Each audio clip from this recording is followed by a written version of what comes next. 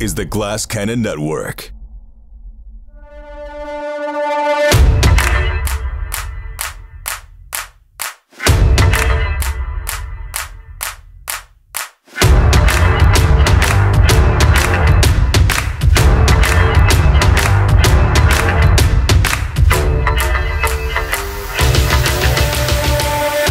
Hello, everybody, and welcome back to Haunted City on the Glass Cannon Network. Haunted City, where we spook you out and give you chills and thrills by playing this game, Blades in the Dark, by John Harper and Evil Hat and Sean Nittner and all kinds of great people over at Evil Hat Studios. Blades in the Dark, the game of outrageous scores in a city of ghosts. Buy your copy wherever fine games are sold. Did I mention that my name is Jared Logan, and with me I have my incredible players, actors, improvisers, raconteurs, fashion icons? Please welcome Abu Salim, Josephine, McAdam, and Ross Bryant, everybody. He's a fashion icon. Hey, that was a new one. Yeah. We'll take it. I mean, I think you guys dressed really well. Oh, well, thank you. My top has a hole in it. Yeah, exactly. I couldn't pull that off. That's not a thumb hole? If I do that, people are just like, he ripped his shirt.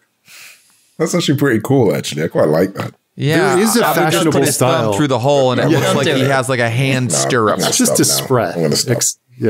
There is a fashionable style I've noticed in LA now. Where where people who are like obscenely wealthy are wearing clothes that look like they've been like had acid thrown on them. I feel like that's been around for some time now. Yeah, the amount of times I've seen people, like, I remember I think I was what, 16, and I used to own these jeans which had holes in them. Me too. And I remember just thinking to myself, this is the most stupidest piece of clothing I've ever worn. Like, it isn't keeping me warm. Like, why am I exposing myself? And then when you see people, when I see people with it, I'm like, what's wrong with you? What are you doing? Do we just sound really old right now? I think we do. Your clothes are damaged. Why do you have holes in them? Anyway, why are you paying for it? I could cut that up and give, you can pay £60 for it, please. Are you going to go to school like that? I don't think so, young lady. Wow. I've noticed that people who I can tell are definitely not into black metal are wearing black metal logos. You know, that kind of like really stylized, crazy illegible writing. Black metal logos are really having a moment. Every time I see like someone wearing a Metallica top, I'm like, do you know who they are? Really? Do you really know who Metallica are? Y'all just gatekeeping fashion. I know. No. Look, Jared said we're fashion icons, man. Like, he started this. Yeah, I'm sorry, actually, but if you're name not 3 real, Dark Throne songs. Yeah. Name 3 Dark Throne songs. Exactly. Well, here we are at the big finale. This is the finale of our entire season. Are people nervous? Are they excited? Is someone inexplicably angry? Yeah, you know what? I'm angry. Yeah, weird. Yeah, I know, it's weird. I'm really vexed. Yeah. Like, can't believe that this is the end. Yeah. It's not fair, damn it. It isn't It's just okay to have feelings about that. It's okay to have feelings about that. Well, it might not be the forever end, but it's an ending of sorts. It's an ending of this season of some of the storylines we set up here. I'm scared we're gonna die. We're not gonna die, he says. Cut to 2 hours later. Don't say that. Don't say that. Uncles get shot in the face. No. What could go wrong? I just built a large bomb. That's very true, actually. Yeah. Explosives tend to deal out an amount of damage that is not conducive to surviving. But, you can always resist the consequence, and then get incapacitated via stress. That's a pretty mighty resistance, isn't it? Yes. It's a real resistance right there. I've definitely been thinking about all the ways that I can put these characters through the ringer for this final episode. So I wish good luck to you all. I'm writing down the word resistance. There's no way we're forgetting about this mechanic today. Just play smarter. Just play smarter than I do. It shouldn't be that tough. I'm pretty stupid. All right.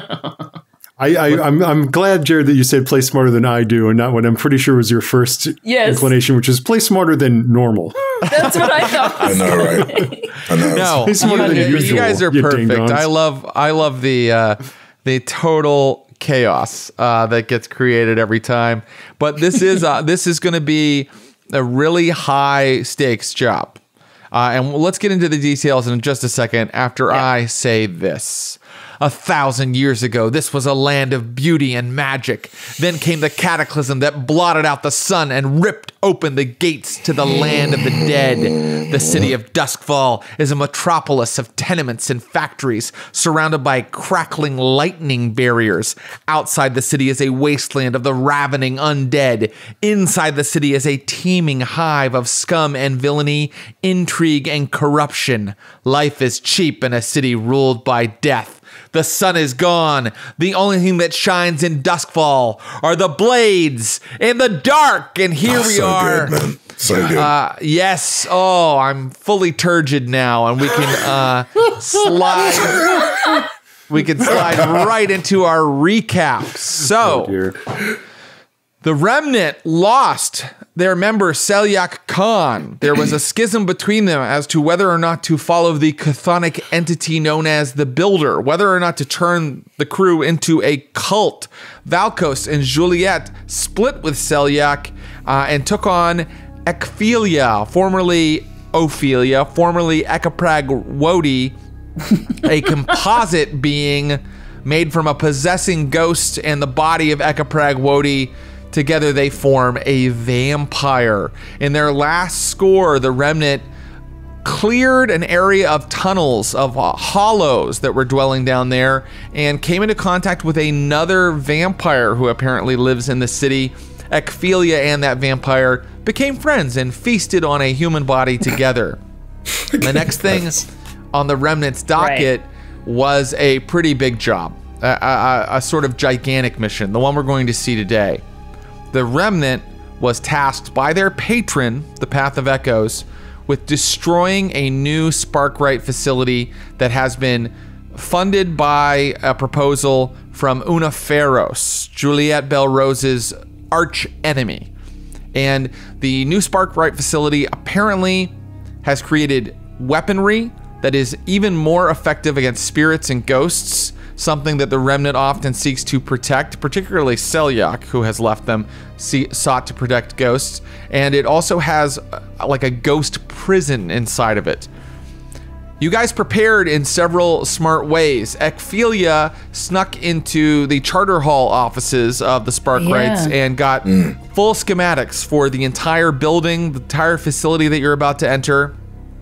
And in addition, got some of Una Farros' notes, which spoke of her investigating, tracking down, and trying to figure out how to neutralize a new powerful entity that clues were telling her had infiltrated the city. What could that entity be? Question marks appear above my head.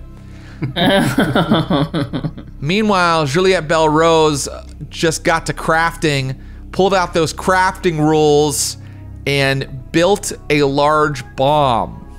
But we needed a tier 5 bomb. And in order to get the coin necessary to upgrade her role to a tier 5, she had to go to Selyak Khan. Selyak Khan, who agreed to give her the coin in his pocket in exchange for her finger.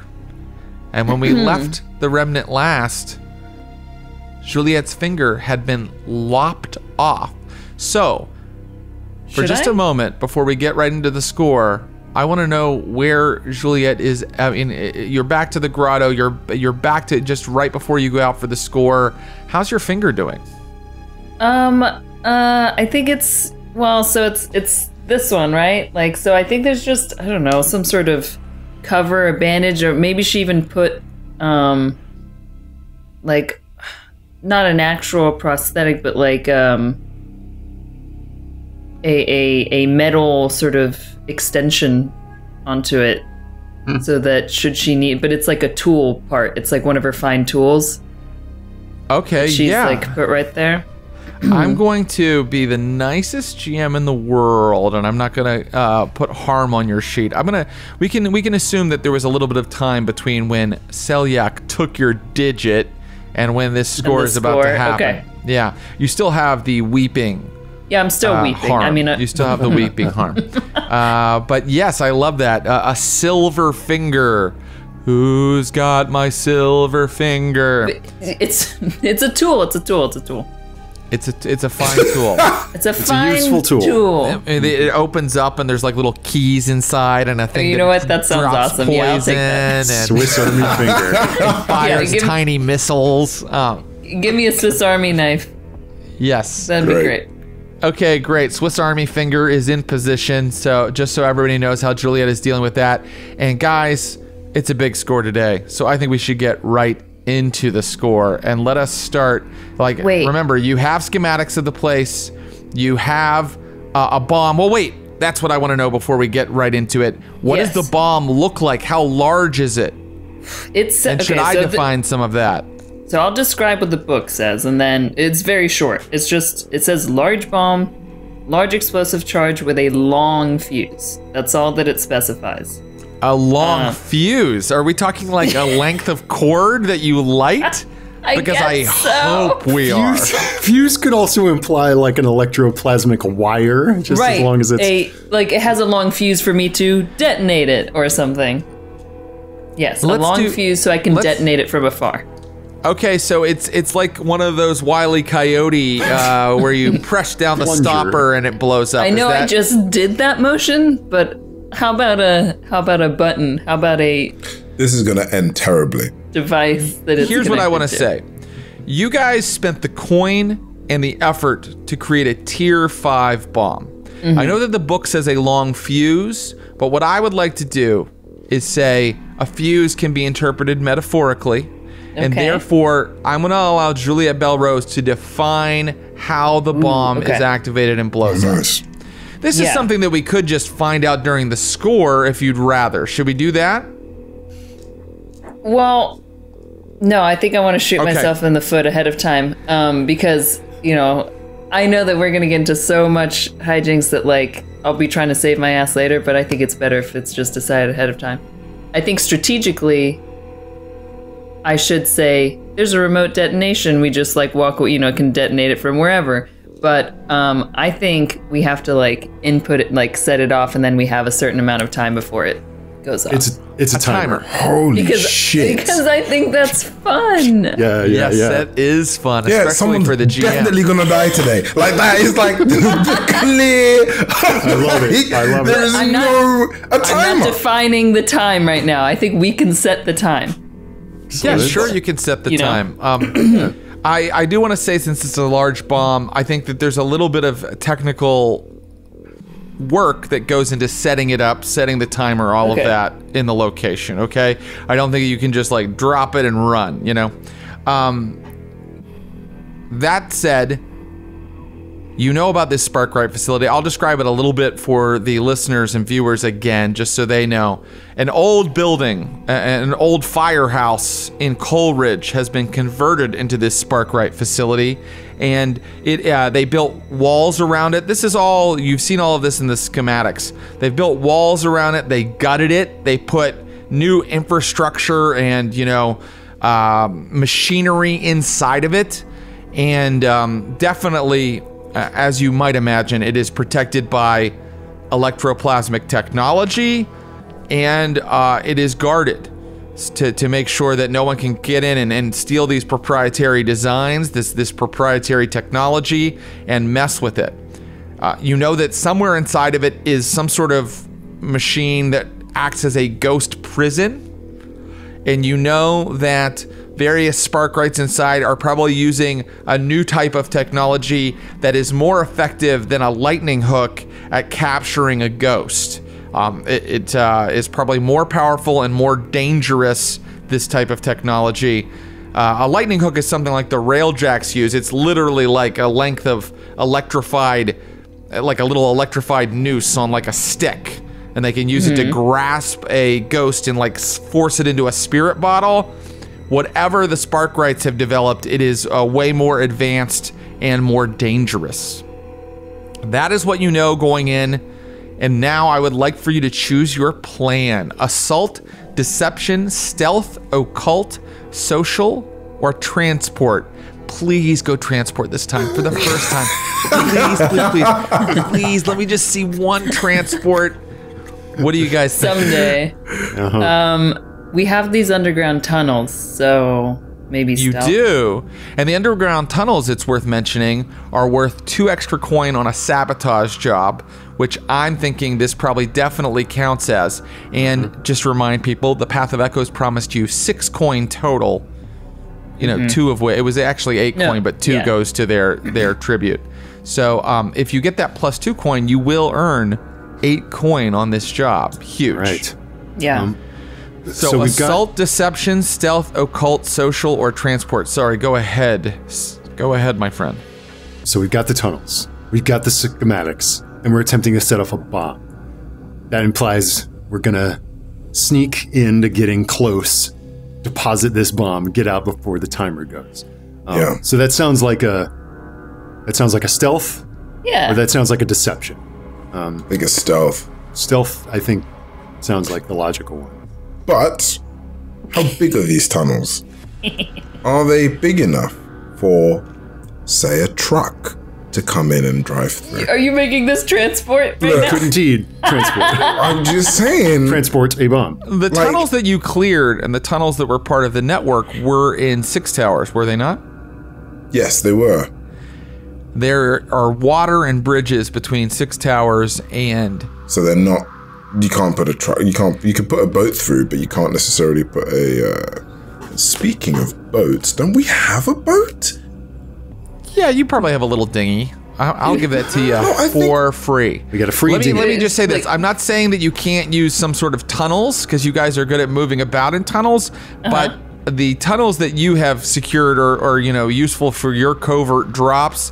They are not necessarily useful to now come in from the bottom at every score. Okay, cool. They won't lead us to well, but maybe they'll get us close. Type deal. I'm looking at the map of Duskvol, and I definitely see some waterways between Coleridge and 6 Towers. I see. So I think that that's probably unlikely, unless somehow your tunnels go all the way beneath canals, which I doubt. Gut instinct, stealth. Stealth. Yeah, okay. That's what my gut. That's all we need to know, right? That's all we need to know in the Blades in the Dark system is that you are going to go stealth, and then I need the detail. So the detail might be that you're going to try a subterranean route. What is the point of infiltration for your stealth job? We have the schematics, so that's So wait, hold on. When we got maps of the tunnels, are there no tunnels in Coleridge that we could go into? No, I said there are tunnels, and you could try that, and maybe the schematics even detail a tunnel beneath. That would be, well, a detail. Cool. Okay. They're just not the tunnels you got access to earlier. Yeah, let's do that then. Right. Cool. Great. Then let's go in from the bottom. Started from the bottom, now we're up. Okay, great. We're gonna go in from. You're gonna go in from the bottom. Your schematics say that there should be some sub basements, and you can kind of come in through the underground tunnels which riddle Duskvol. So, very good. Anything else we want to add before I start putting together the engagement roll?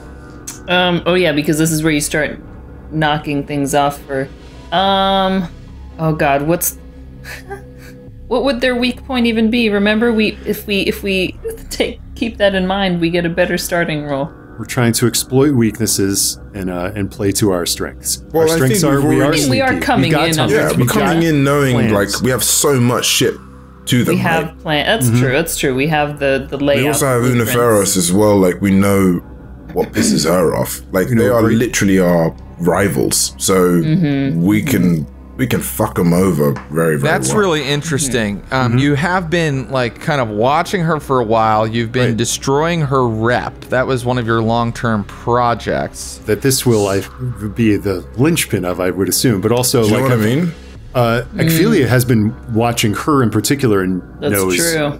even though the clock isn't full, knows details about her schedule, her cohorts, her comings and goings. I mean, I know her well. We exactly we can't be enemies without knowing each other. Yeah, and Valkos knows her name, so.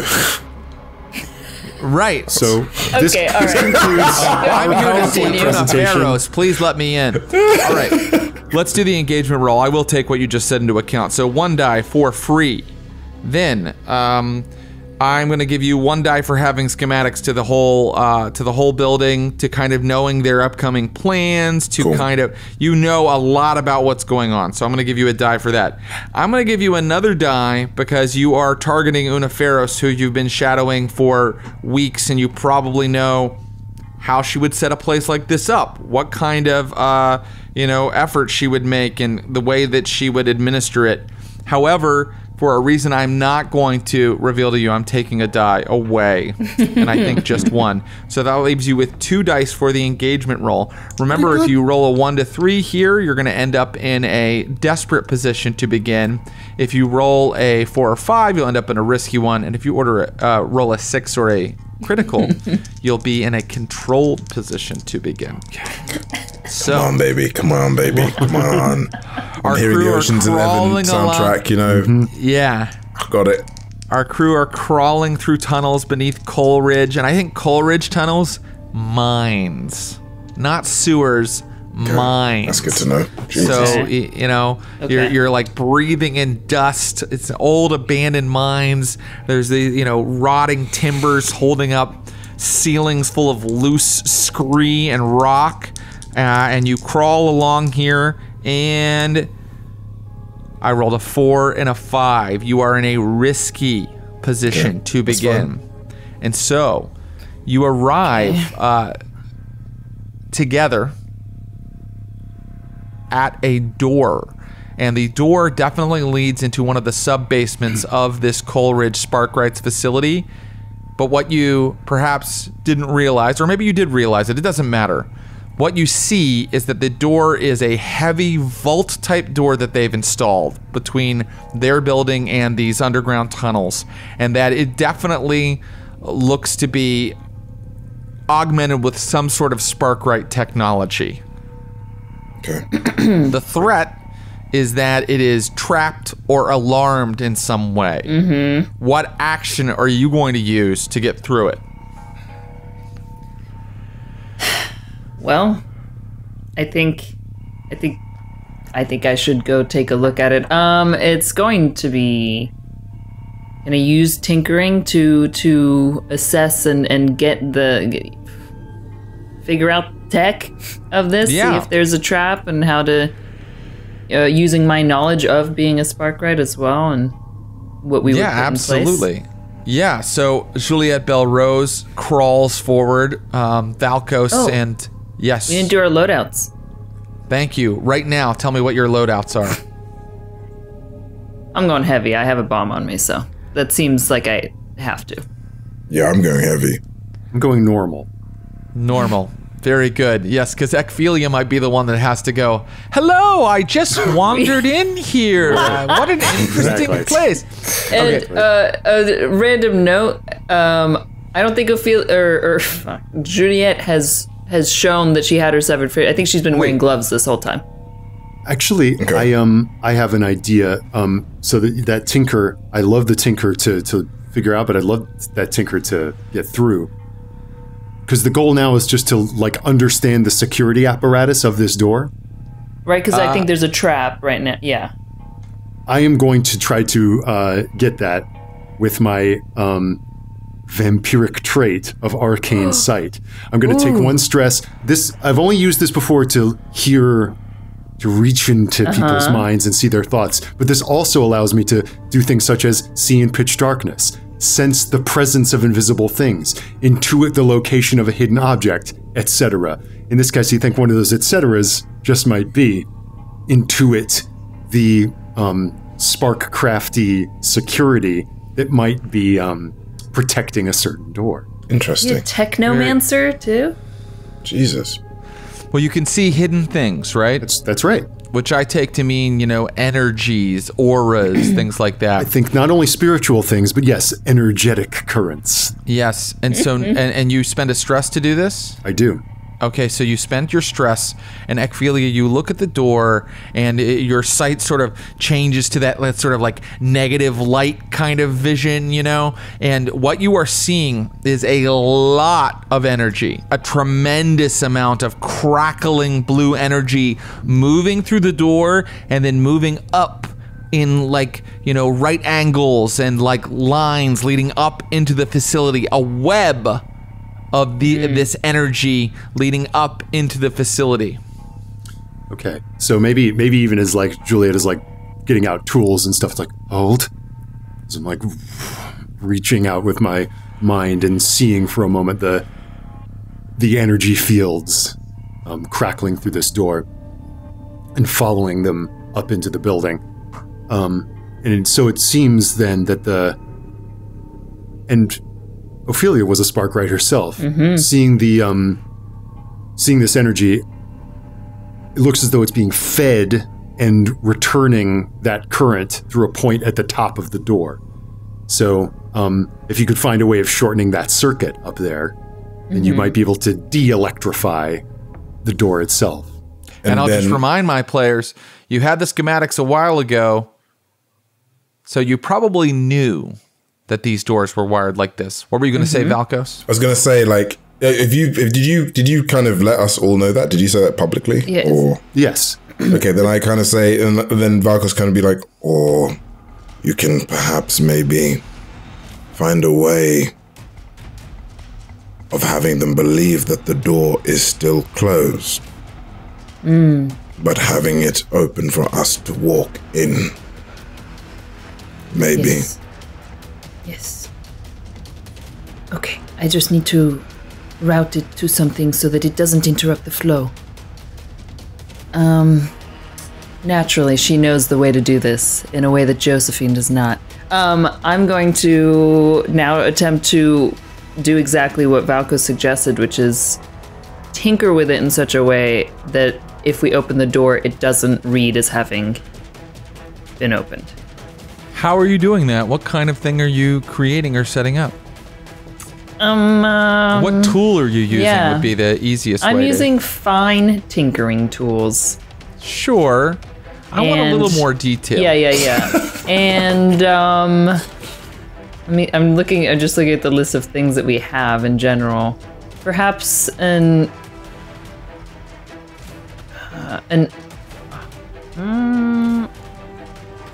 we say like a, what do they have under tinkering tool? They also just have to, okay. Maybe like an arcane implement that it like flows into. An arcane implement, that's something that the leech carries on them? No, it's something that everyone carries on them. An arcane implement. Okay, what is the arcane implement? What is it? So they have like vials of electroplasm, spirit ball, or whatever, things that can contain electroplasm. So then I would like to have one that's innate, like perhaps a special shape, like a loop almost, so that it just feeds back into itself. I love it. Oh yeah. That's an arcane implement? Boy, that's defining it kind of wildly. Spirit bottles and vials of electroplasm. Those act as arcane implements, right? Yeah, that does seem like a specialty bottle. Well, let's do it with the roll. You're going to tinker, right? Yes, I will tinker. This is a level 4 security system. Oh. You are using a fine tool against it. Tools. It is still outside of your ability to affect it unless you figure out something else that you've done to take the quality down. So we're tier 1. It's tier, you said 4? Tier 4, but your fine tool has already brought you up to 2, yeah. So we need to find a way of bringing it maybe down 1 and us up 1. Perhaps. Can I argue that by knowing the system of it all, we got the schematics. Okay. That'll bring you up 1. Absolutely. Tier so 3? now you have a limited effect. We know the precise way to position to put our little bottle. What if I You could change position. Oh, yes, that's true. I'll switch the position for a better effect. Great. Let's make it desperate. Okay. And this is great. First action, we got a roll that started us at risky, and we're like, you know what? Make it desperate. Do you guys know what a Klein bottle is? Yes. This is a real thing. It's a bottle that glaziers make that you pour things in, and the inside becomes the outside. It's like a glass Mobius strip. It's like an infinity bottle. I think this is a spirit bottle that is a Klein bottle. Yes. So the energy goes in and out, back in and out. Yes. Okay. And if this fails, you will take harm because it is now desperate. Because there's a lot of current floating through this door. So not only are you using your tinker to kind of pick the lock and get it open, which is not easy, you're also having to reroute this energy. Would you like to push yourself, or would you care for a devil's bargain? Does Ophelia want to assist me in this? Ophelia could definitely. I think Ophelia could assist you. My fellow Sparkwright. That's right. The old ways. I'll assist. Okay, great. How are you assisting? I will. Let's see. Just 2 heads are better than one. How tall is this door, too? Huge. Okay. I'm lifting them up on my shoulders. Am I on your shoulders? It's a big vault door, is what I mean. Yeah. You could be essentially like, one person is lock picking and essentially that using the time. Well, I think it's or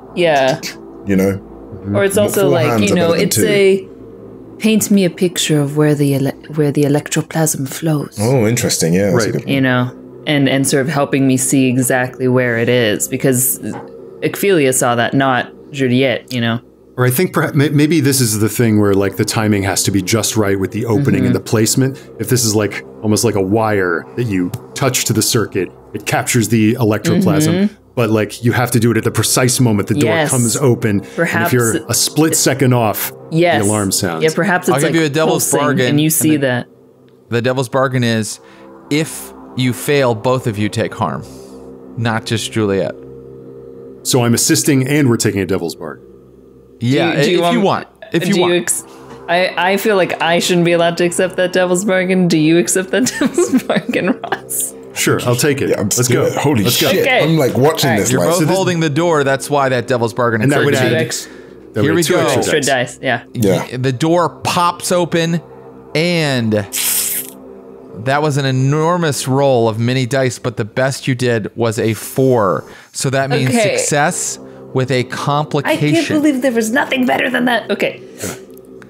Yes. Success with a complication. The success with a complication is that the energy running through your Klein bottle is so much that it starts to crack and it starts to kind of disintegrate in your hands. You're able to reroute the electricity long enough for all 3 of you to get through the door and shut it again, but as you do that, a piece comes off of your Klein bottle. That's not going to work again if you come to one of these doors. You'll have to figure something else out. Okay. So it was a one-way. It was one-way. You're in a dark room. The only thing you can discern, because maybe one of you bumps into it, is that there are columns down in this room. They are square. They're not like Roman, holding up a very low ceiling, and there's no light. Okay. No light. Okay. Can you see in the dark? I can if I spend stress. But I'm gonna take off on my loadout that headlamp that I used down in the caverns. Very good. I'll get that glow going.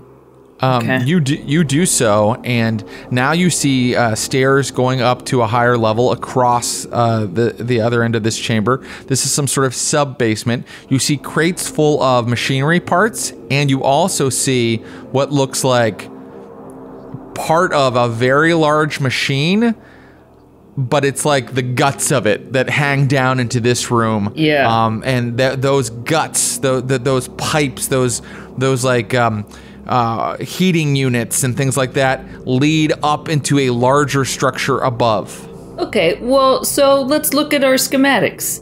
And when we would have, like, I mean, we know, like, where are, like, what is this a part of? Like, can you paint us a little schematic picture of, like, where we are in the building? Yeah, looking at your schematics, you realize that you have come down to sub-basement 2. Sub-basement 1 and 2 contain part of the machinery that lead up to the ghost prison in the first sub-level above. Your mission was to destroy the facility. Right. If the bomb went off down here, it would not destroy the facility, wouldn't reach it. But okay, it that's would what I'm destroy the ghost prison. The prison, okay. What level, knowing the breadth of the bomb, what level do I have to plan it at for it to destroy the facility? Let's find out. Just...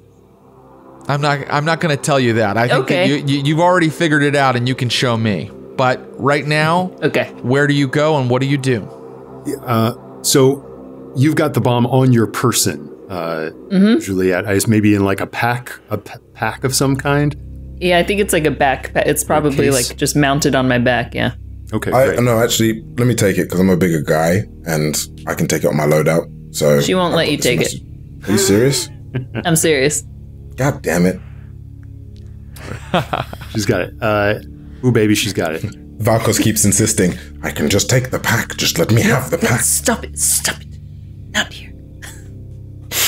We'll talk about this later. And watching the level of intensity of this bickering in the dark is Ekphilia. She's like, interesting. So let's do. I think I'm still going to take some time to look at this equipment, because if this is where it leads, if this is what leads to the prison above, I almost wonder, perhaps if we break this down, who knows what they have caged above? Perhaps it's the amount of turmoil that we could cause by bringing down this prison right now. In order and of course, that's what you always planned to do, because this has all been planned ahead of time. That's true. I'm going to employ part 1 of our plan, and I'm going to start seeing if I can, somehow dismantle this, or just shut it down. This shut it down from down here. Okay, we're going to shut down the ghost prison from below. And what I'm going to do is I'm going to... And that chaos will provide us cover to move the bomb into place. to plant a bomb, yes. No, of course, that's a great plan. I'm going to employ Alkahest. It stops the effects of any other alchemical. In this case, I'm hoping electroplasm that's probably running through this whole prison. Very interesting. What action are you going to use to use your Alkahest to insert your Alkahest into the machinery? I am going to use Tinker for sure. Should I also employ... Let's see, I need to count how many items I'm using. 1.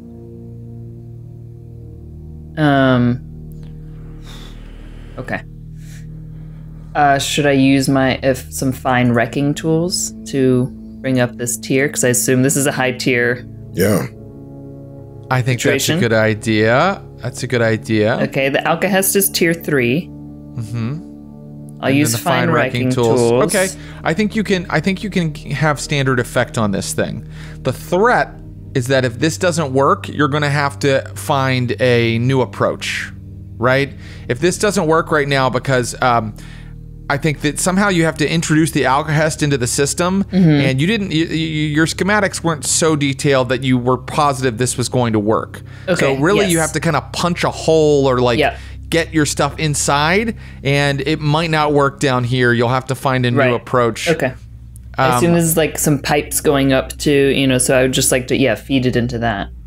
But it's risky, right? It's not. Yes. It's not controlled. So I think there needs to be an even bigger threat than that.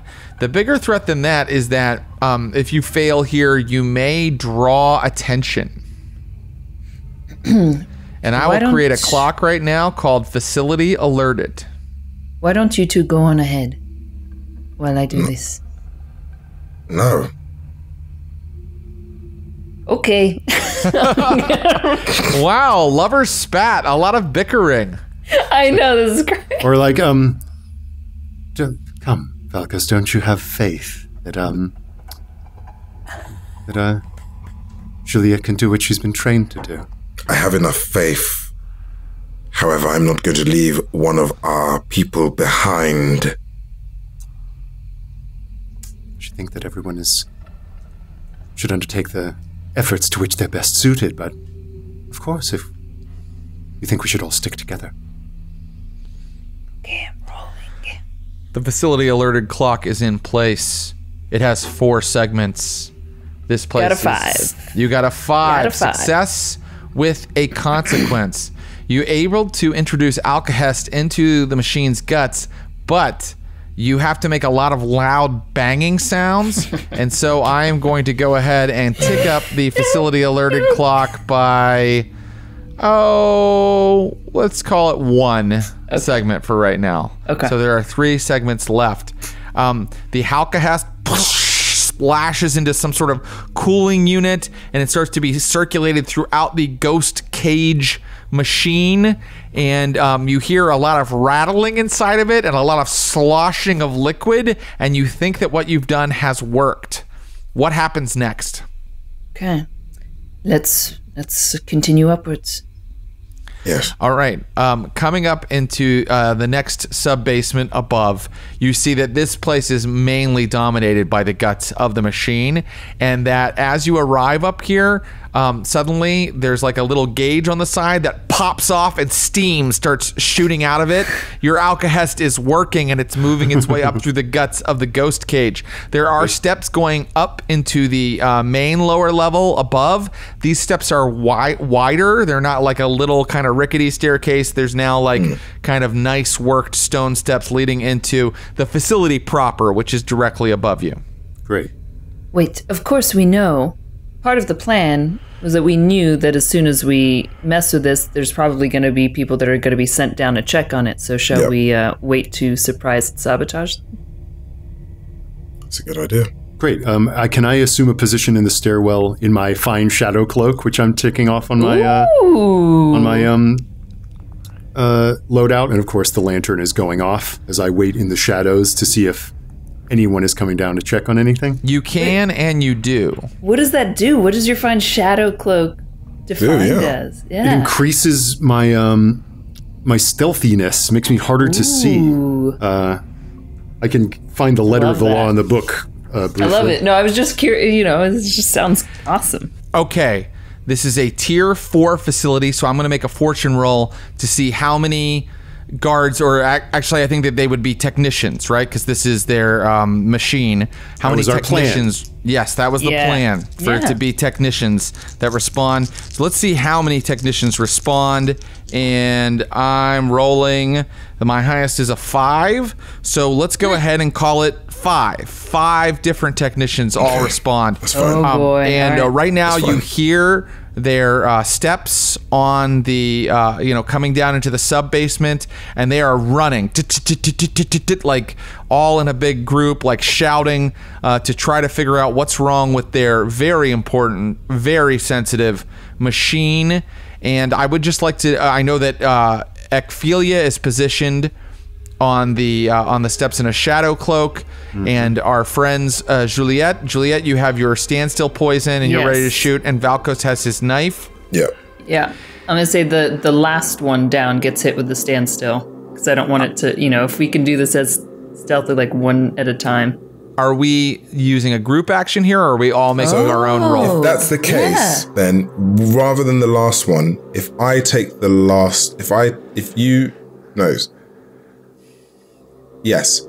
No, let's group action it. Let's do a group action of it, of trying to take out as many people before they are aware of the fact that we're taking them out. It's the stealth kills in the game. Who's leading the group action? Can I do it because I'm melee based and it's a skirmish? Yes. Okay, so everyone will roll skirmish. I actually have a dot in that now. There you go. Yes, those that fail will give Valkos a point of stress. So as this crowd of technicians runs down, let me have a skirmish roll from Juliette Belrose. A 2. fail. Valkos, take 1 stress. Okay. Let me have a skirmish roll from Ekphilia. Here we go now. Let me have that skirmish roll. I keep pressing it, and nothing is happening. Do you have some dice in front of you? I do. I'm sorry. I don't know why. No, that's okay. Okay. A 4. A 4. That is a success, Falcos. You only take 1 stress. Effect? And now, go ahead and give me your skirmish roll. Risky as standard, right? Yes, thank you. This is going to be risky for standard effect. If this is successful, none of these guys can hurt you, but if the threat is that one of them will get away and alert the rest of the facility. Okay? So, success with a consequence 4. Success with a consequence 4 means that one of them does stop at the top of the stairs and run back. No, you know what I'm going to say? I'm going to say that since you succeeded, all of them were taken out, but it was loud, and one of them shouted, "Ah!" right before you managed to put your knife in him. Cool. So I'm ticking off the facility alerted clock for another segment. You have 2 segments left. Okay. So I'm like, we need to move. Right. Yep. Can we search the bodies for any sort of keys or any like key card or anything that will allow us to kind of, as you imagine. And I'm already zipping on the one closest to me in size, putting on their jumpsuit. putting their clothes on as well. Yes, let's do it. We're all getting in Spark right, you know. You have their clothes and you have their keys. Up we go. And we'll secrete them in a storage locker or whatever. You come into a room that is completely white and sterile looking. There's a large metal catwalk leading up into the main floor, the ground floor of the facility, and the ghost cage lines an entire wall. It's huge. It has many different tanks and valves and what looks like a vault door on the front and like a giant spirit bottle like tube on the front with a locked like canister top on it, and someone's back is to you. They are furiously hitting buttons and pulling levers on the spirit cage, and you can tell Ekvelia and Juliet just by looking at her that you have already found Una Farros. Is she the only person in this large room? She just yelled at a bunch of technicians to go down and fix the lower level workings of the thing, and you see her. She yells down, "Do you have it stabilized yet?" And she is turning around, and she's going to see you any second now. Share a look with Ekvelia, like, this is it. And I'm gonna just move towards her, I assume in tandem. Well, you're probably faster than me, but... She turns around, and she sees you, Juliet. And she sees your companions, and she goes, "Ah, I understand." Hello, Una. So good to see you. Juliet, don't do this. Do what? I'm not sure what you're referring to. You don't understand. If you deactivate the ghost cage, something will be released into the city. So many could die. Innocent people. Don't do this.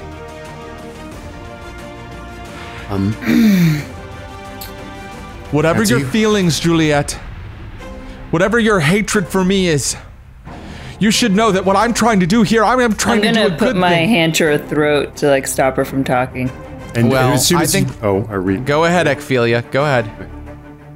Now, do you hear that, Duck? Looks like someone just learned how to plead. I think I like the sound of that. Except the last time that I pled before you, it fell on deaf ears, Farros. Let's see if you find us any more accommodating.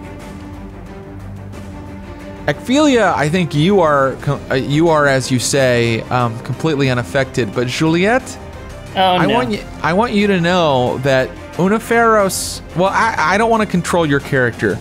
Has anything Una Farros said maybe caused a bit of doubt? Yes. Yeah. There is a bit of doubt. I'm just like silencing her for a moment. Then what I would like you to do is take a level 1 harm called loss of nerve. What? Okay. You can resist it if you want.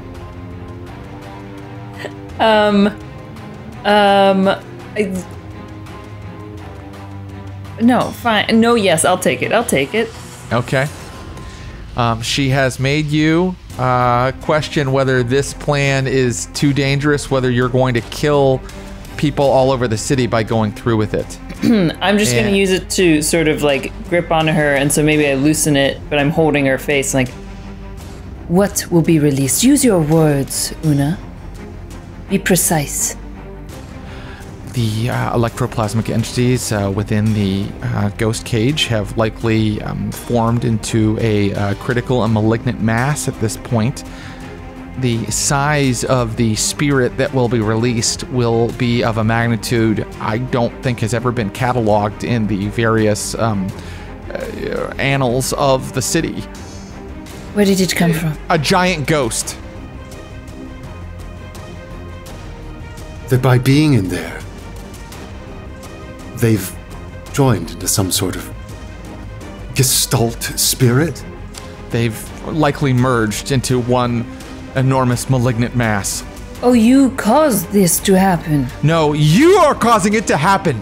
You're shutting off the cage. We have to turn it back on now. I'm afraid your cage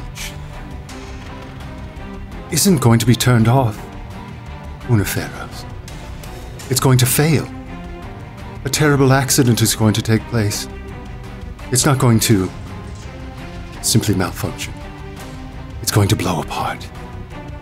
All due to the terrible and shoddy planning and workmanship of you and your mechanics. That's what the people of Duskvol will know. And if this thing you claim is in there is released, the one word, the one phrase that will be on every soul in Akaros' lips is that Una Farros' foolishness and incalcitrance were to blame for this catastrophe. Your epitaph is going to be the shrieks of the people of this city as they curse your name until the moment of their death. Something will be released when this is destroyed. I assure you, Miss Farros, I'm counting on it. And I am going to take something out of my loadout, and I'm going to lock her to the catwalk, so that she is will be in this room when it blows up. And I'm going to pull a pistol and aim it at Ekphelia and be like, stop. What? What is happening? Stop. Stop this. This isn't the plan. Too many lives. We're destroying a facility, yes, but we cannot unleash this thing. What is your name again? Una Farros. Farros? Who are Whatever. you? Shut up. Help me. It doesn't matter. I'm not helping you. I want an answer. How do we just deal with this thing before it unleashes itself upon the city? Surely you must have something here that can deal with it. Juliet is familiar with this technology. Juliet can turn the machine back on. It doesn't matter about the machine. The machine will be destroyed. I can reactivate it. Let me loose. Untie me. I pull my second pistol and I'm like, I am not here to fucking discuss what needs to be done and whether I should let someone go or not. You will die tonight. Have comfort in that. But you can either die a martyr, saving many lives, or die as the person who caused all this mess. Now, how do we destroy this malignant force before we destroy everything else? You can't? I mean, looking on it will probably result in brain death. It will definitely have a paralyzing effect on anyone in its general emanation. I put something in her mouth. The machine. What do we hear? The machine starts to really rumble and shake. A very nasty clattering sounds are coming from it. I go back downstairs. Okay, the bodies, some naked of the technicians litter the floor of this basement. What do you do? I am going to attempt to fix it. And we'll find out if she's successful when we come back from this word from our sponsors. Oh, you fuck! Okay. We'll be right back. Hey, what's up, my best friends? It's your old pal Joe interrupting. I know, I'm sorry. Real quick, I'll be quick. I just have some news about Blood of the Wild. Blood of the Wild, our new quest for the Frozen Flame adventure path that Jared is running. It features me, Skidmar, my good buddy, and my pals Paula Deming and Mary Lou. We are playing the quest for the Frozen Flame adventure path starting January 16th. However, what you may not know is there's some exclusive content leading up to that premiere, including our Session 0, which is releasing Monday, January 2nd. And then the following week, January 9th, 10th, 11th, 12th, we're going to release one-on-one character build sessions where Jared and each player individually built their characters. You can get all this by going to patreon.com/glasscannon and subscribing at the $10 tier. We will see you on the tundra.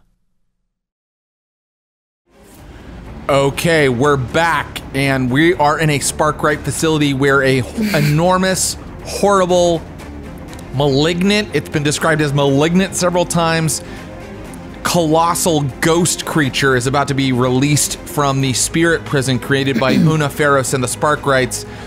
Juliette Belle-Rose has lost some of her nerve and has decided to fix the ghost cage that she just sabotaged, and so you run back down into that sub-basement. You look at where you inserted the alkahest, and what do?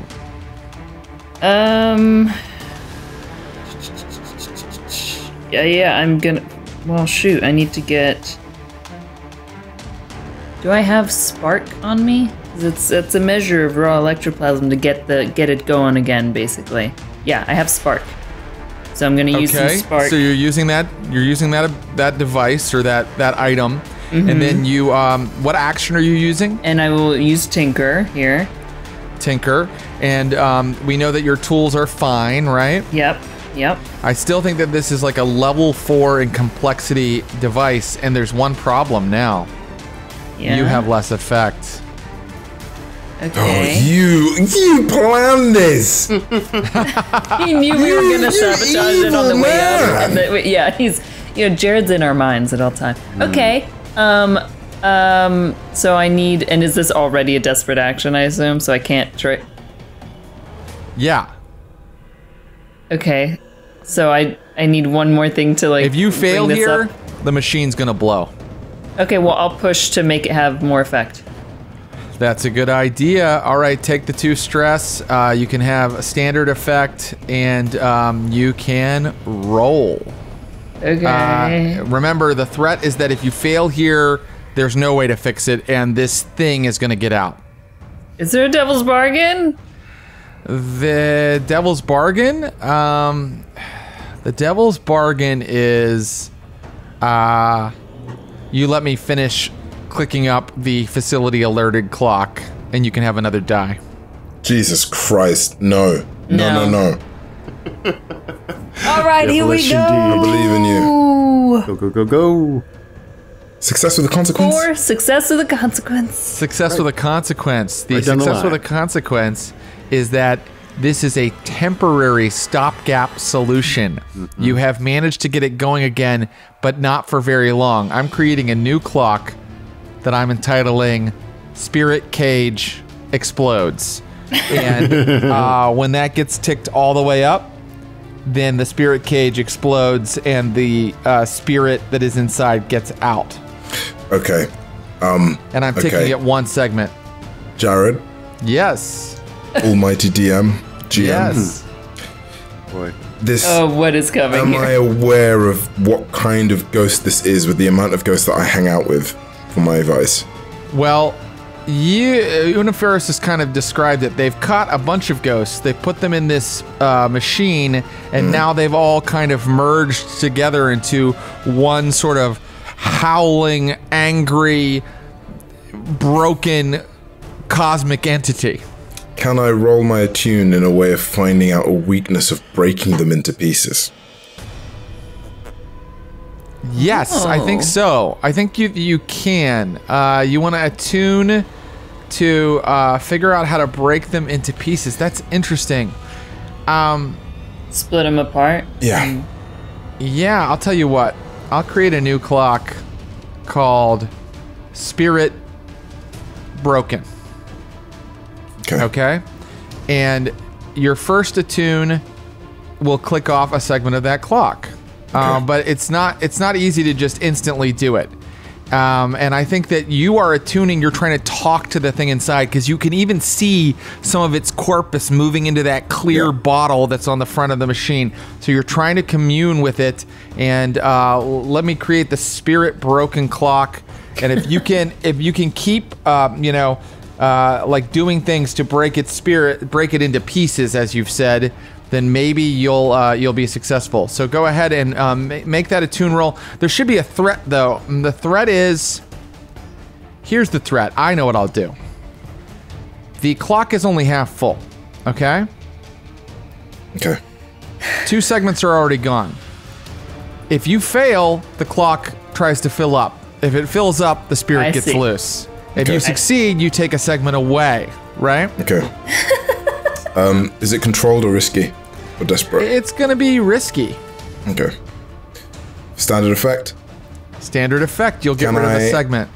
Can I exchange position for greater effect? Yeah. You'll take psychological harm by communing with this thing. Can I say that? Alright. Okay, cool. Great effect. It's now desperate for great effect. Okay. And can I push myself? Yes, you may. Yes. And, okay, great. How are you pushing yourself? I think I am actually reliving trauma and the sense of pain of what I've done with my vice, and I'm using my vice as a way of communing and trying to connect with these spirits. Very good. I think that remember when your uncle you were confronted with him and eventually you solved that test? Well, this thing is speaking to you in the voice of your uncle. Yeah. Okay. 4. A 4. Success with a consequence. Wait, did you not have any pips in it? No, I do. Push yourself and take a. I got 1 pip in it. You should have rolled more dice. You just rolled 2. Oh shit! Let me roll 1 more then. Yeah. How many pips do you have? I've only got 1 pip though. Yeah, but didn't you also take a devil's bargain? I took a devil's bargain for effect. And then I pushed myself. Right. Thank you. Okay. Yes, you're right. Success with a consequence. Okay. The success with a consequence is that yes, you have taken off a bit of this like spirit is broken clock. So you just have to take off 1 more segment of it. Although remember, it can tick back if things happen. Yep. But I'm going to tick off another segment on the facility alerted clock. Okay, that's fine. Because I think that you're taking time. Time is passing. Una Farros hasn't told people what's going on yet. Those technicians haven't come back up yet. Yep. The guards above are going to get curious very soon. You have 1 segment left in facility alerted. What do you do now? All right. We coming back up? A technical question or world question. Do spirits, are they always have like 1 foot in the ghost field? Can they go in and out of the ghost field? Is that a separate place? Like we are in not the ghost field right now. Yeah.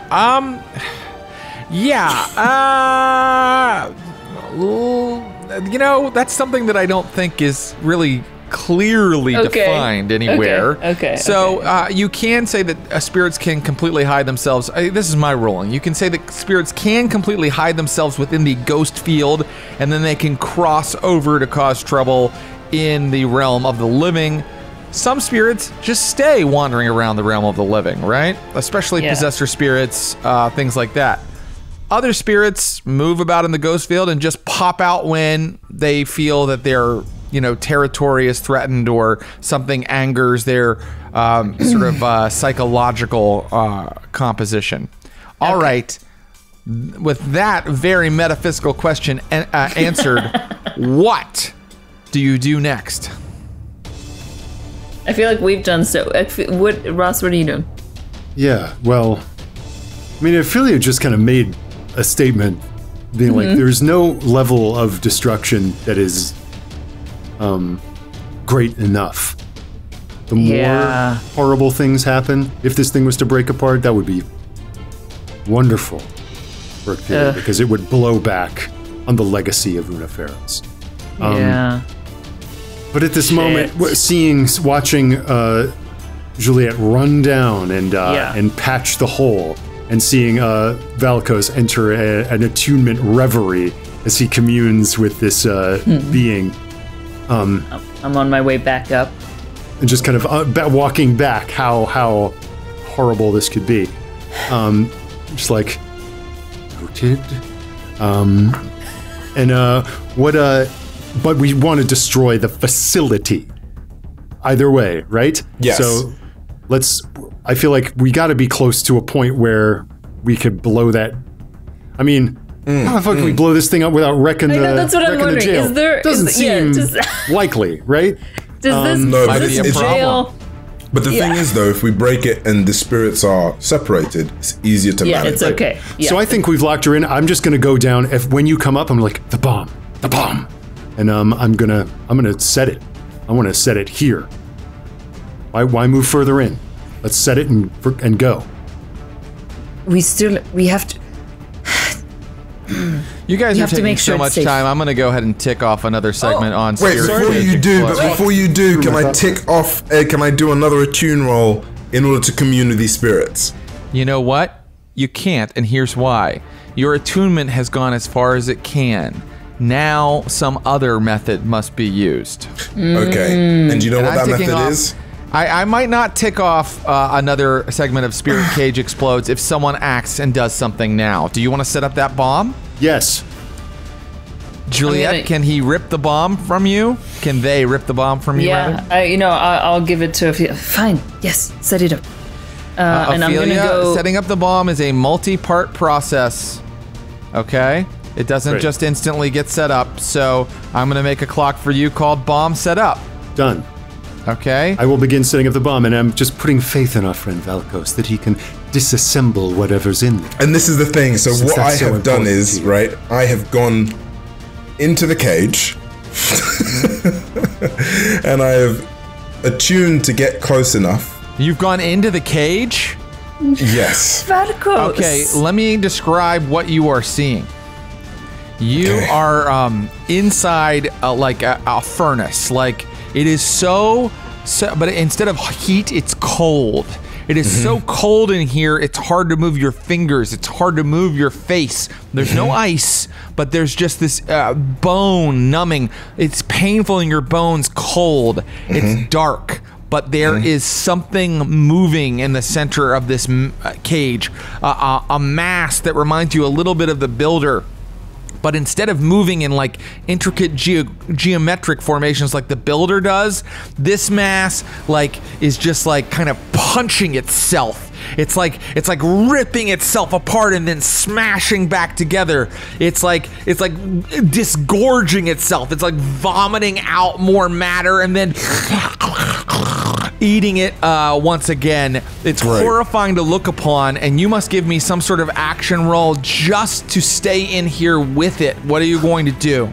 It's going to be skirmish. And the reason why is because as I walked in, my hands electrified with the feeling of the Ghost Fighter ability.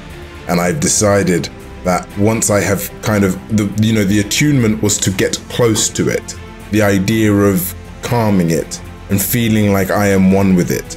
But as soon as I am close enough, my Ghost Fighter ability kicks in, and I'm going to tear this piece asunder bit by bit, and even ingesting as well, kind of emulating what is happening and what is feeling, because that's what I do. I ingest ghosts, I take them in with my body, I feel them, and I go with them, because that is what I do. Okay, very good. So here's what's going to happen. I think that what happens is as Ophelia pulls the bomb away from Juliet and starts to set it, you look over and you realize that the ghost cage, there's just like a submarine type door just open on its side, and Valkos is nowhere to be seen.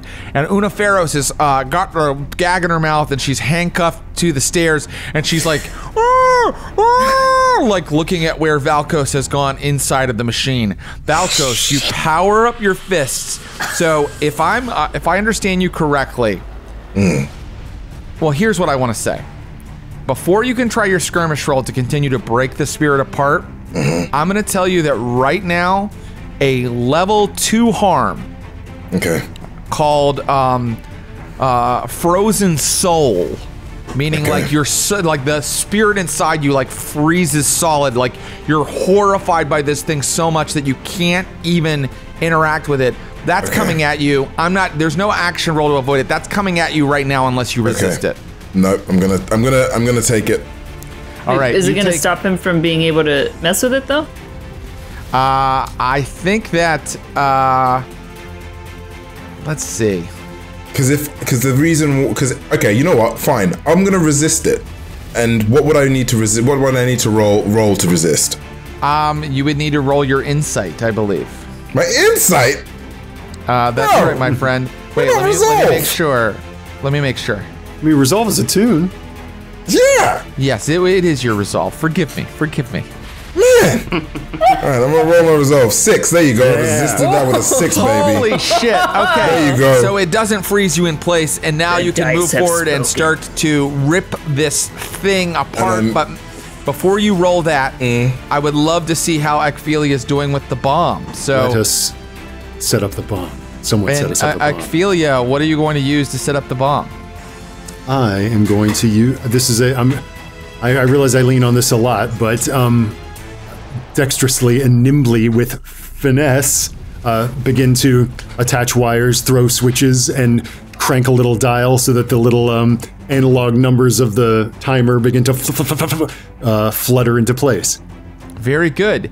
The threat here is that if you fail, I'm going to click up facility alerted, and that will mean the facility has been alerted. It's because it's like taking you too much time. So be it.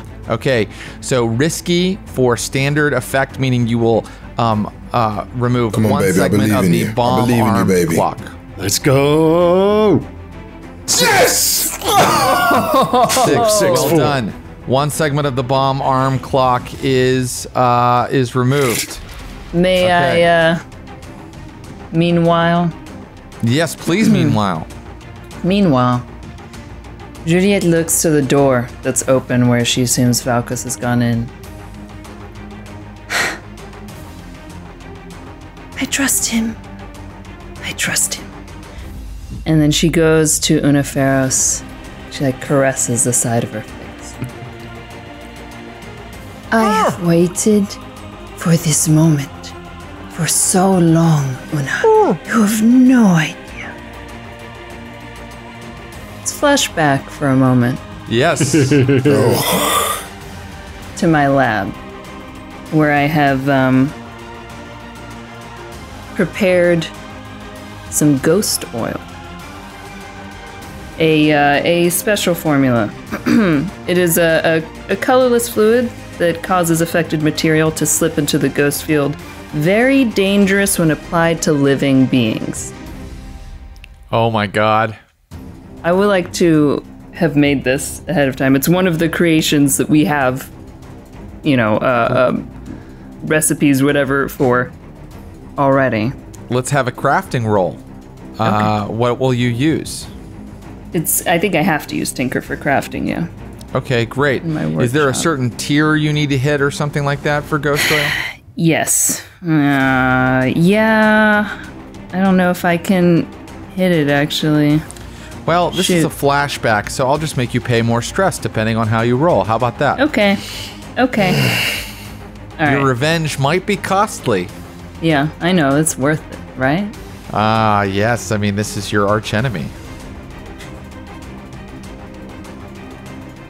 I got a 6, which means I've got 3 tier. I need it to be 1 tier higher. It needs to be 4. Great. So this would normally just be like a 1 stress flashback. Oh. No, it's arcane. It's not Sparkcraft, so yeah. Okay, normally this would be a 1 stress flashback because you have a workshop, you make things like this, but I'm going to charge you 3 stress, and then you can have it be all... Yeah. You can have it be all the way up to the tier that you need. I take it. Okay. She pulls out this vial in front of Una. I think it's time that you spent your own living life wandering that which you seek to trap, to imprison, to hold back for your own power. There was a time when I wanted to help you. All I wanted to do was for the spark rights. And you got in the way of that. You got in the way of my life, my love. You created that. I'll point to where Ekphilia is at the moment. That is your fault.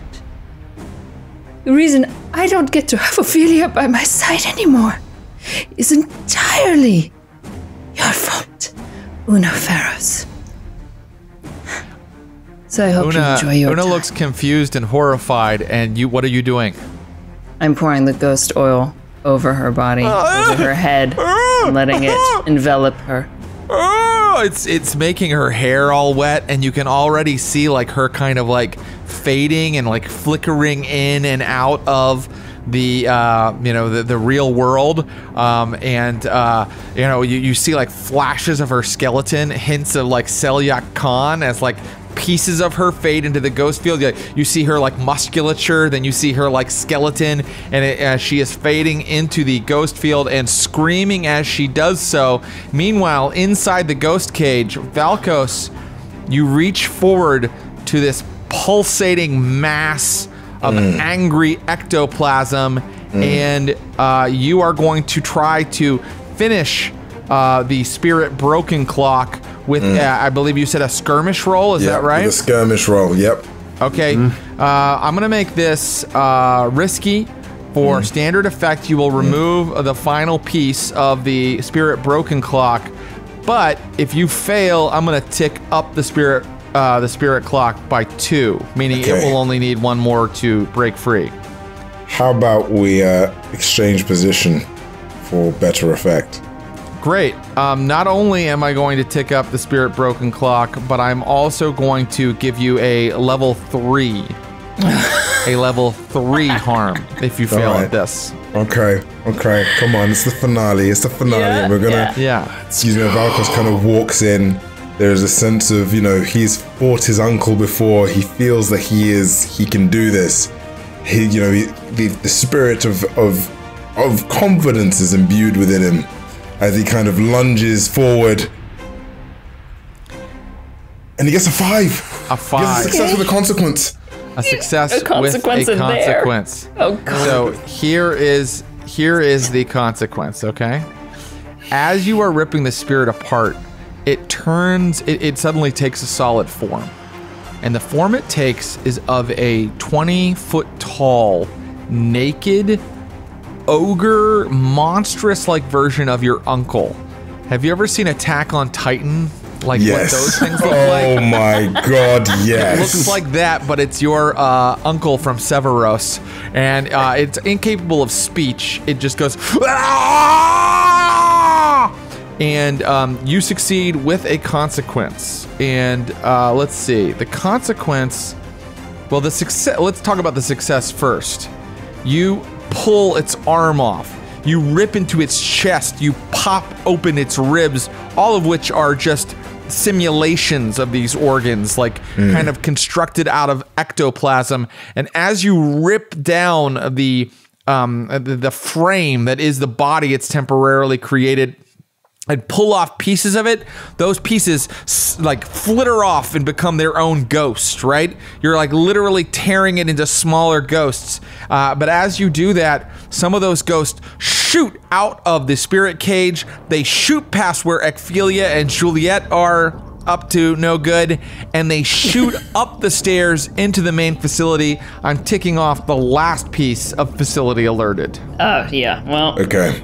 And with that, then, can I try something here? Can I literally, as I see them shooting, I begin throwing some out as well?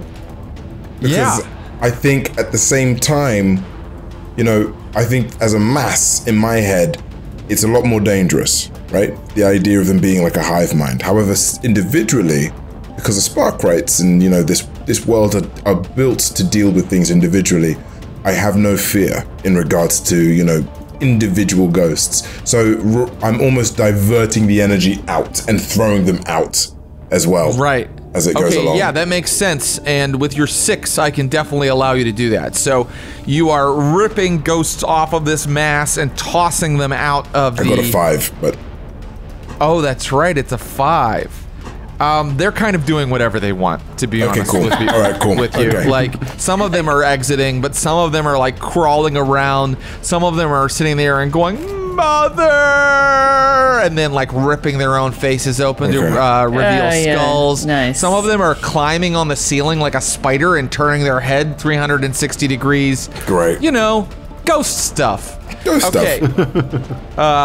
As these spirits start to storm out of the cage, everything that's happening down in this basement becomes more difficult, as you could well imagine. So arming the bomb is suddenly become really tricky, because there are literal poltergeists like slamming into it and grasping at your shoulders and whispering things in your ear. The final thing you hear from Una Farros is, "Ah!" and she disappears. And then you notice like some of the ghosts like sort of going to where she was standing and like biting into something and inserting their tendrils into something, and you see them kind of fade into the ghost field as they do that. Yeah, maybe part of the reason that this this bomb setting is taking a little bit longer isn't just that it's difficult, but that McFeely is watching this with rapt, gleeful attention before turning their eyes back to the machinery. And I just want to whip out a Spirit Bane Charm, which I'm adding now to my loadout, and which keeps spirits away from me personally. And and back to the bomb. Very good. You still need to fill 3 segments to get it armed. Jeepers creepers. Okay, here we go. What are you using now? Do I have to use something different? You know what? I would have said it would be more difficult, but you had that Spirit Bane Charm, right? That's right. So go ahead. You can use Finesse again. That item helps you. I got a 4 this time. Success with a consequence. Damn these consequences. The consequence is that I'm ticking off another, it's taking time, so I'm ticking off another side of Spirit Cage explodes. Wait, what happens if the Spirit Cage explodes now? The problem is not that you'll release some sort of gigantic composite ghost being. The problem is that if it explodes, there will be damage to this sub-basement. Right. Okay. Does that make sense? Which you don't want to be here when that happens. No. And a bomb will go off before your bomb goes off. Valkos. I was going to say, I'm going to activate my Spirit Bane Charm and rock out and assist or help with Ecphelia and the bomb. Or maybe... Oh, go on. As Valkos comes out, Juliet stops him and says, "We have to go. We have to get out of here." What? We have to leave. This place is going to blow. This could be our only chance. I'm gonna listen and I'm gonna take my Spirit Bane Charm and hold it and say, "Stay close." And fucking book it. Very good. Hold on. Just you two? Okay. No, wait.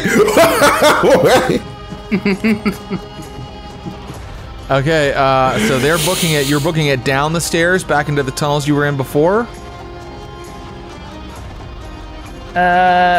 Where is Ophelia setting this bomb up? I'm putting it in the room with the jail. Oh, the room that we were in, yeah. So I'm quietly speaking about this. Yeah. Probably on a support column of some kind. You just have to find a way. Secure us a way out. It's more important, Val, because we won't have much time. Yes. And I'm going to find my way. You know what I'm going to do? I'm going to be like, I'm going to go out, I'm going to try and find a way of getting that fucking gate open. So then we're able to get out that gate without causing any sort of fucking pain to us. You mean the big door that was kind of electrified? Yes, with the keys of the keys of the people. Yeah. Okay, so Valkos runs back down into the tunnels, and meanwhile, you are setting up the bomb up here when suddenly 5 guards run in. They are armed with guns. They point them at Juliet and Ekphilia and say, "Drop everything and stand away from the machinery." They are in Sparkright's uniforms, not in blue coats or Imperial military uniforms.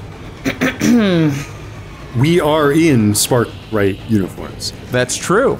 I am going to I'm going to take over where Ophelia was. And Una Farros is gone, right? Yeah, there's just, you know what there is? There's like a pair of handcuffs and a hanging from the stairway rail.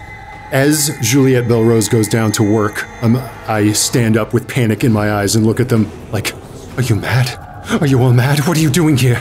Don't you see what Farros has done? The whole system is malfunctioning. We're doing our best we can," indicating the bomb, to get the system back online.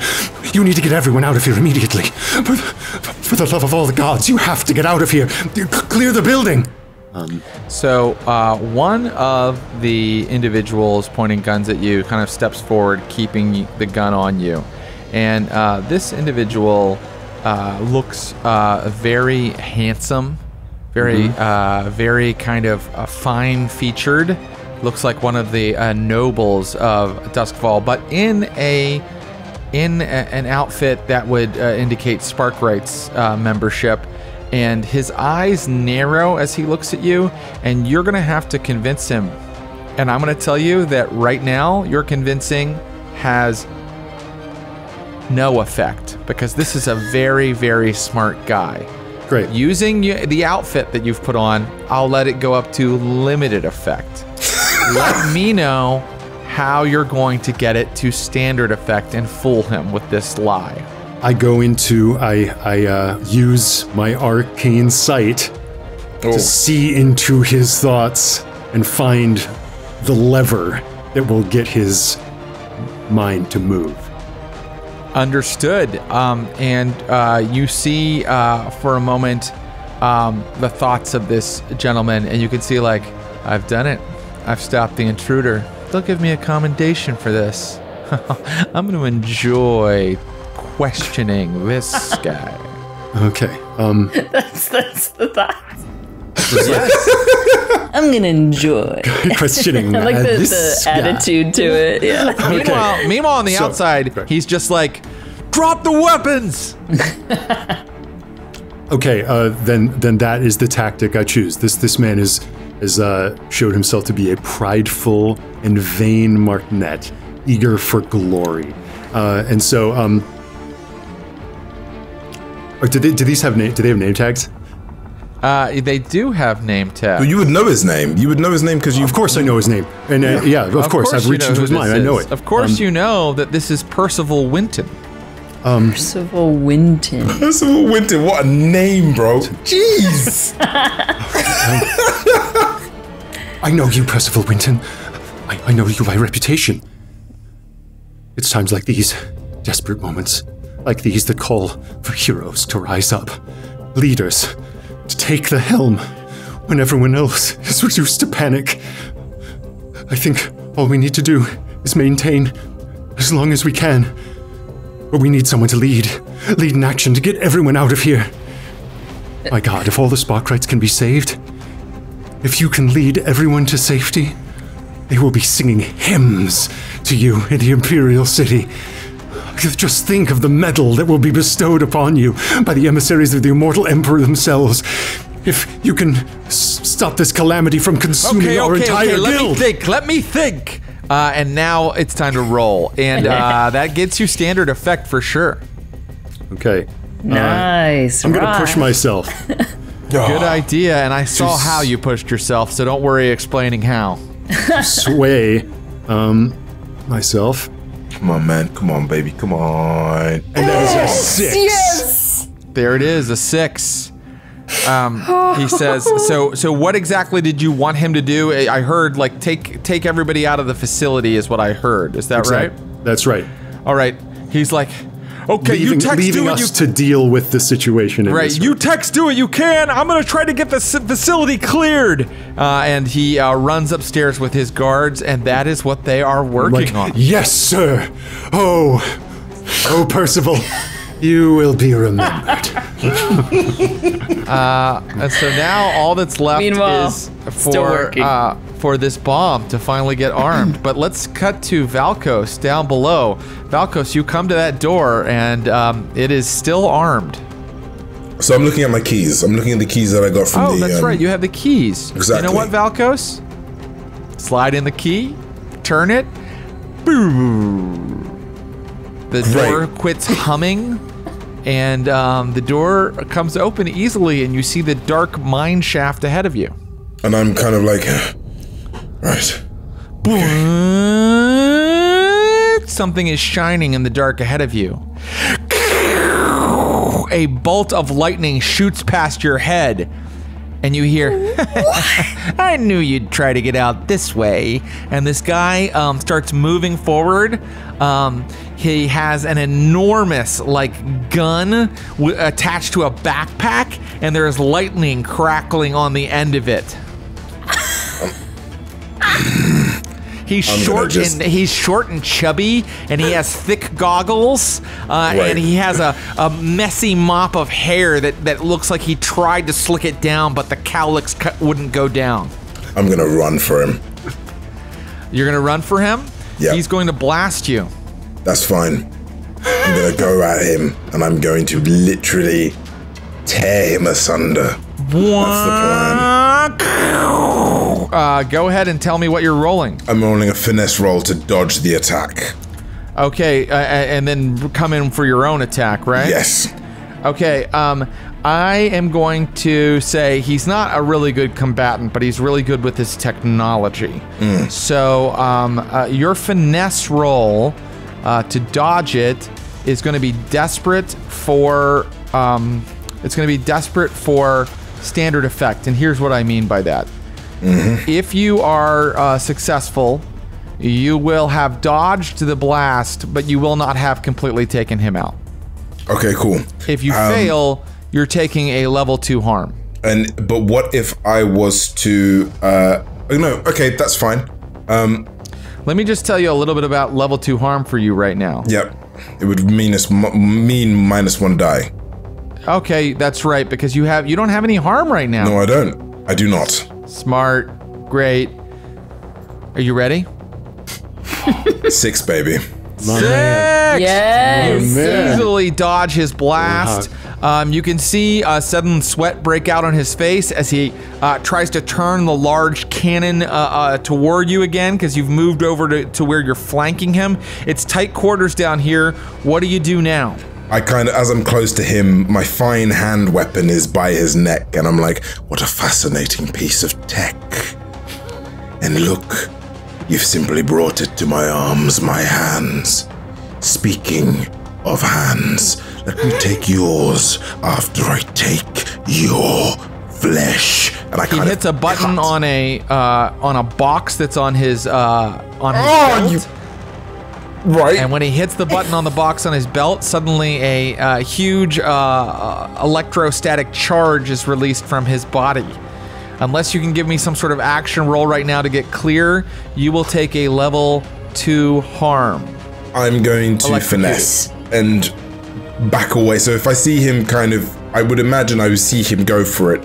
I'm going to dash back and sort of allow that thing to happen before coming back in again.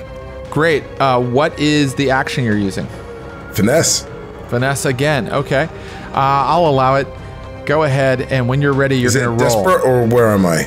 It's going to be desperate, yep. Fucking hell, man. What is wrong with you, bro? Alright, success with a consequence. Success with a consequence. The consequence is...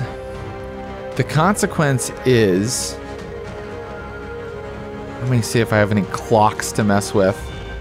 Oh yeah, Spirit Cage Explode ticks down 1 because you guys are still taking too long. It's got 1 more segment, and if 1 more segment ticks down, then there's going to be an explosion before Ekphelia and Juliet are out of there. Meanwhile, up atop, you still haven't armed that bomb yet. I believe there are 2 segments left. We're getting to work. You've been working? Yeah, while Ekphelia was tricking everyone, I think that Juliet was continuing, quietly on the bomb. Okay, great. Juliet, what are you using? Tinker, okay. I'm going to say that the consequence if you fail is that I'm going to finish ticking up Spirit Cage Explodes, meaning this entire room is going to explode before you have set up your bomb. So this is desperate. Oh, I assume. Is there a way that I could assist and maybe clear 2 pips? Yes. If you want to assist for only to give her more effect, I believe that this is a legal move. If you want to assist, is that true, or can you only push for more effect? Come on, man. Come on, assist, bro. Please. Well, let me just see now. Let's look it up in the rules. Come on, there's always time for looking up in the rules. Here we go. Man. Take 1 stress and give them +1 die to the roll. You might also suffer any consequences. Oh, sorry, you can't get more effect that way. Jesus Christ. Okay, but I'll tell you what. Extra die. I don't know if this is legal, but I'll give you a devil's bargain for more effect. What's the devil's bargain, Jared? The devil's bargain for more effect is that the ghosts that are released from the prison start attacking you, and you are going to take level 2 harm from them because you have to ignore them while you're setting this bomb. Okay, I'll take it. Okay, that happens. Great effect. But you can have great effect and get if you succeed here. And are you still assisting, Ross? Yes, I'll still assist. Okay, so I'll get an extra die. So take a stress, Ekphelia, and you get an extra die. Let me define. You're taking that harm no matter what you agreed to. So I'm going to make the harm terrified. Level 2, terrified. Is everything that I suffer only psychological? It seems that way. There's only one problem that I just realized. You already have a harm. You're weeping and you've lost nerves, so you have less effect. That brings you back down to standard effect. God damn. So would you like to take off just 1 segment? So we can only clear just 1. That's right. Yeah. That's fine. Finale vibes. That's Should fine. you just be doing this? You don't have any harm? I don't. Maybe I should do it. Oh my god. You should we already said in the fiction that you were okay, all right. doing it. There's still another segment to do after this, so. Okay. So this is just standard. I'm just going to. Okay. You got it. Success. Success with a consequence. 4 is the highest roll out of 4. I mean, surely the consequence is a harm, right? I'm doing terribly in this. Oh no, the consequence isn't a harm. The consequence is a loss of position. You can't finish arming the bomb from here. You must now finish arming the bomb from down in the tunnels. The final detonation of it, or the final... Okay. Yeah. So we gotta get out of here. That's okay. You said it was a timer bomb, right? So maybe that means you've set the timer and now you have to get out of there. Yeah, but it's set now. So the final, instead of setting it for 10, it was 1 minute. Right. So the final pip going is bomb goes off. Yes. We are now going to make the final pip bomb goes off. Okay. And you're taking that harm? We need to go, and I'm terrified, yes. So as you do that, I raise up the spirit bane charm to try to ward off the spirits that are attacking you, as to kind of cover our retreat. We must go. In that moment, there's one moment of clarity where I turn to Ekphelia and like, Una Farros is gone. She's gone. Yes, darling. We got you. No time to celebrate yet. And running down further run. into the back into the tunnels. You get down to where it's dark, and up ahead you see flashing and like the sounds of like lightning bolts hitting the sides of rock. But before you get there, suddenly a figure looms in front of you. He steps out of the shadows, his face an emaciated skull. He raises his arm. What the fuck? There are hands missing from both of his limbs. You took my hands. Is this the spirit of This is the artist. Except that I'm realizing that neither Juliet nor Ecphelia were there. Literally, like. And then you see him turn and go, "You took my hands," and begin moving toward where Valkos is up ahead of the tunnel. Are you fucking serious? What the fuck, man? Yeah, so... And because we're like, who the fuck is this? Like, okay. He was saying they took my hands, but regardless, this spirit is now moving with intent toward Valkos up ahead. If you... so Valkos is trying to take out this combatant that has the lightning cannon. If you do not stop this spirit, Valkos will be have a much harder time dealing with this final combatant. What are you going to do to stop this? We don't take out the spirit going towards him. Yeah. Yes, that's right. I'm gonna... It's not my best thing, but I'm gonna try to attune with it. Yeah. I'm gonna tell Ecphelia, stop him! Okay, Ecphelia. Remember you're attuning, or I'm going to really mess with Valkos's like position in his next role to take this guy out. I'm going to grab Ecphelia and say, "Trust me," and slip some quicksilver into her mouth. What's that do? What does that do? Is a toxic metallic fluid. But the user's mind opens further to the ghost field, +1 die to attune. But you will get a level 2 harm. Is that all? Okay, that's actually out, but, that's wildly interesting. So here's what. Do you think that harm manifests before or after I do this attunement? I think that harm manifests. I mean, it shouldn't affect the attunement because this is going to buff your attunement. Can it be during? I think it manifests during. Let's do during. Okay, so I'm going to add a die to this attune. What's the position? The position is risky for standard effect because it's not attacking you; it's attacking someone else. All right, here we go.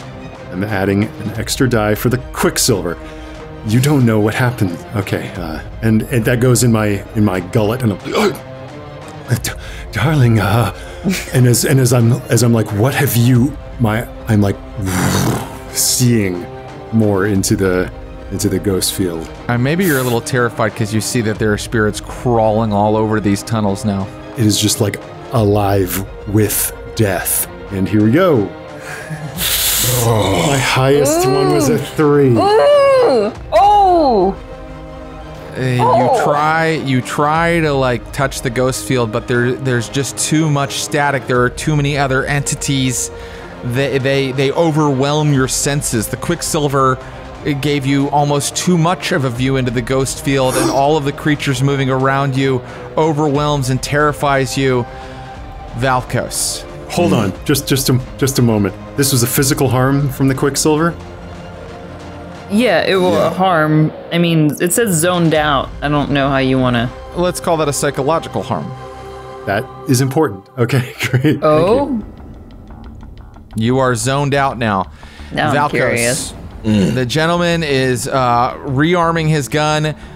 He apparently is like ratcheting up some sort of lever or setting on it, pointing at you again and carefully taking aim this time. Can I sprint over to Valkos? Yeah, but you'll need an action to get there quick enough. Okay. I would just love to get between Valkos and the spirit that is going towards them, going towards him. Understood, so that it doesn't mess with Valkos' roll. I'll use skirmish. It's the only thing that... Or okay. How about survey? Because I'm tracking the speed at which this ghost is moving towards him, and I just want to intercept before. Yeah, sure. Yeah. Okay. Do you want a devil's bargain or anything? Yeah, I'll take a... Well, what's my position to start with? Your position to start with is risky for standard effect. You will get in between the ghost and Valkos. Okay.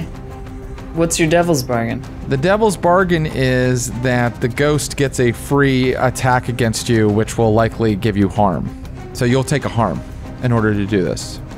Yeah, I'll take it. Okay, great. But I would love to make it desperate for great effect. Oh, now you want great effect, huh? You'll take the harm? Swap the position. Yeah, I'll take the harm. You'll take the harm? Let me look at your character sheet for a second. I want to see something. Josephine has enough room for another level 2 harm. Okay, interesting.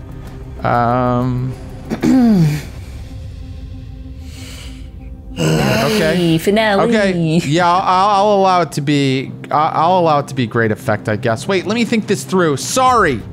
You want great effect. I'm trading position for effect, so... But it's already giving you harm because of the devil's bargain. Oh, I got it. You know what? You can have great effect, but you're going to take 2 harm. That would take you out of the score. Jesus wept. And the harm comes either way? That's right. Wait, what? But you can have great effect. Here, let me explain what's about to happen. Let me explain. If you want great effect, which I don't know why you want, but you want great effect here. Standard effect would interpose yourself between the ghost and Valkos. Okay, it's fine. We'll do standard. Let's just go with standard. Standard, and you're taking the harm. Go for it. Yes. But wait, no, but the harm will take her out of the fucking fight, right? No, not this harm. This will just, yeah. Okay. Okay, go for it. Here we go. You got this. I got a 6. But you have less effect due to your earlier harm, so you get a 5. And a 4-5. That means success. You were talking me out of increasing the effect this entire time. I wasn't talking you out of it. I was just telling you the cost to do that. You made the decision ultimately. You really hope someone isn't driving while listening to this, by the way. I want exactly because of this. Give me silence. Yeah. You uppity players. Some will say I was unfair. Some will say I was a hero today. But I am definitely trying to stick to the rules. I told you that you could take 2 harm to get greater effect. You said, no, I'll keep standard effect. Because... But what we didn't take into account is that you already have harms that lessen your effect. Yes. So... I was trying to employ the rule that lets us trade position for effect, right? Right. I understand that, but I think that this has all happened according to... I think that this has all happened according to the rules. Yes, a success with a consequence. So a success with a consequence is that I'm going to go ahead and say, you guys are spending so much time wrestling with these spirits and these things up top that before you're ready, the spirit cage explodes. What the fuck? The machine up top explodes, meaning it sets off your bomb, meaning suddenly all of the rocks start caving in and a giant cloud of dust is blowing down the tunnel. You're about to have the entire city street fall on your backs, fall down on your heads. Wet, man. Hey Jared, what was the level 2 harm I took? You took the level 2 harm of, let's say, I don't know, nerves frayed. That's not a good one. Why is it? I jumped in front of the ghost, right? Right, and I think the ghost is trying to move through you, right? Uh-huh. Sure. Yeah. But she was successful. You know what? I have a better level 2 harm. Plasm soaked. Meaning, you're soaked in the thing's electroplasm, which does weird things to your emotions and your state of mind. Oh, good. Even better. Juliet. Great. Okay. Right. So now you have less effect and you have -1 die, if I'm not mistaken. Yeah. So on things that it appeal. Yeah. You know applies to. Let's go all the way back to the fact that the guy's about to fire on Valkos. Valkos, you're going to get a non-modified roll because Juliet did interpose herself between the ghost that was attacking you. So, Valkos, what are you going to do to take this guy out before he blasts? I'm not even going to take him out. What I'm going to do is I'm going to jump on him and pull him towards the exit. And while I'm doing so, tell him, I am saving your life. Okay, so what action are you going to use to do that? It's going to be skirmish because I'm going to have to manhandle this man. So he's going to try to blast you. That's fine. And he has turned up the power setting on his gun. If he succeeds in hitting you, it will be a level 3 harm. Thanks, mate. Thank you so much. You know, this game is so much fun. Okay, what position am I in? Desperate. Oh, great. Desperate. Here we go. Desperate for standard what effect am I having? What's that? What effect am I having? You're gonna have standard effect. You will you will grapple him and start dragging him down the tunnel. I'm gonna push myself. Right? Good idea. So give me 2 more stress, mate, for a bonus fucking die, and here we go. And I'm gonna get a 6. Thank you very much, sir. Thank you very much. You knock his gun out of the way before he's even able to pull the trigger. You grab him, you say, I'm saving you, and you begin to drag him down the corridor as stones begin to fall in this mine shaft. And now we come to the final moments of the score. How do you get out of here before the entire building comes down on your heads? I think we run. Oh, so.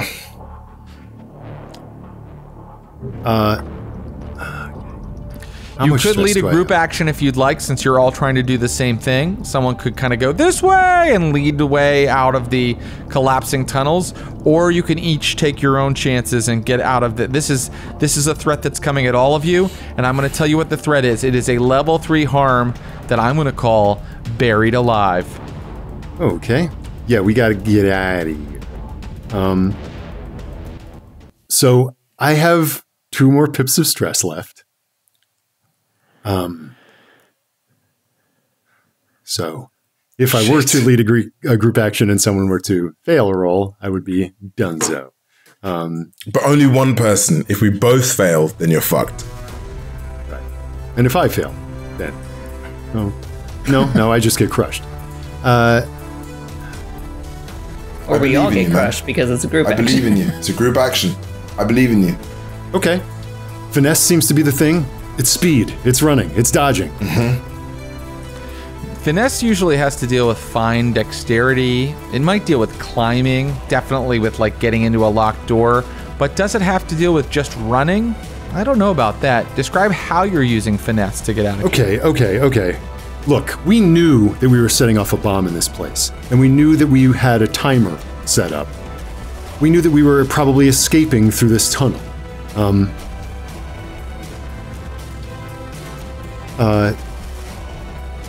I've only got... Like, in those documents, the schematics, is there a reinforced portion of these tunnels that we already know about, that we could seek refuge in, that is not gonna, it's a little bit more stable, metallic armor? Certainly, but you gotta get there. Okay. How are you getting there with your crew? Well, if Finesse don't do it, then Finesse could do it if you could describe how you're using fine manipulation or precision to get there. Because running full tilt, I guess, would be skirmish. Or prowl, maybe. I think maybe, I would go then prowl. I have 0 dice in finesse. Do you want to go with prowl? Let's go with prowl then. Very good. No, you... Okay, I'll use something I'm worse at. No, just those are the options. You know what the thing is, though? Stick with your finesse. I would argue... Because we're dodging shit, right? I mean, what's your skirmish? My skirmish is 1. My Can I argue then, 3. because I'm closest to the exit, that I take the group action? Sure. So I would say that I have pulled this man into like a headlock, and I'm charging through, and I'm just like, get the fuck out, like, let's get out. You're the leader at this moment. I'm literally leading the group towards the exit of where we need to get to. and it's just a sense of, again, it's a fight against time. It's against the situation that we are in. It's a fight against with time. I am literally fighting and wrestling. Would you say that you're life maybe? and death. Would you say that you're maybe like pushing stones out of your way and like using your hand to hold up the ceiling in certain places? I would say I would not even. I think it's more of a sense of. It's more internal. It's more of the sense of I am. Yeah, physically sort of physically holding that with this guy. I think maybe I could say that I'm trying to save your life, and he kind of sees the light and he's helping me holding this shit up. So I'm trying to get everyone to run through. And that is the group action. The skirmish is the idea of fighting for our very fucking lives. It's a close brawl with death itself. Well, as you know, you can use any action to do anything in Blades in the Dark, but you're supposed to stay honest. You're supposed to use appropriate actions. The definition of skirmish as I'm fighting for my life is way out there, I think, on the outer bounds of what skirmish is used for. I'm going to allow it, but I am going to give you a limited effect on this group action. And that limited effect means that I'm going to roll a chance die, a fortune die, and someone is going to be left behind and have to find their own way out. So you all roll the group action, but someone gets left behind and will have to make one more action roll to possibly escape. Or this is fucking evil, bruh. All right, but okay. I know, I'm evil. And I just love that, like, countless bodies that Valkos has killed, off guards, whatever. But this guy, something about this guy. Something about this guy. Why? Something about this guy. I'm not kidding. There's something about this guy. I'll take it. So what is it? What is the action, my friend? The action is going to be desperate, right? Because there's a level 3 harm coming at you, and it will be for limited effect, meaning you won't get all of your people out. Let's first have Juliet and then Ekphilia roll their skirmish. Success. Right, we got success. Okay, success from Juliet. And a failure from Ekphilia. We're gonna discuss this in the next season, but it's okay. That's fine. Okay, go on. Okay, now it's time for your skirmish to get out. How about we Devil's Bargain it? Devil's Bargain it? We're already potentially leaving someone behind. What else? No, but I want to increase the effect. So what? Give me something. Almighty DM, please. What is it that I can save my 2 friends who I care deeply about to increase the effect to standard? I'm thinking about it, and I think that you can lose this prisoner. Lose this prisoner and the tech that they have. Okay. Okay. No. Okay. You read my mind. Okay. Cool. All right. Here we go. If he fails, the building comes down. It was a success with a consequence. Success with a consequence, but you got standard effect. All right. What is the consequence? All right, I know what the consequence is. You guys run through the collapsing tunnels. Up above you just hear as the entire building is collapsing. You run through the tunnels. Stones and pieces of street are smashing down on your heads.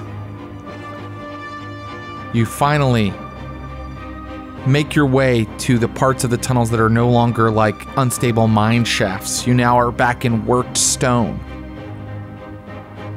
The walls around you are no longer like loose rocks. They are heavily fortified. You find the manhole cover that leads up out of these section of tunnels. You climb out, and the consequence is that there are 5 blue coats waiting for you. And you hear one of them go, "There they are, boys!" And they move forward with billy clubs and guns. And the Remnant stands on a dark street facing down the cops. and that's where we'll end the season. Really? Fuck you! Yeah. Oh. Prison time for our heroes? Prison break? Next. Or can the Remnant just beat up a bunch of cops? It's yeah, fuck them. It's something we might find out next my god. season.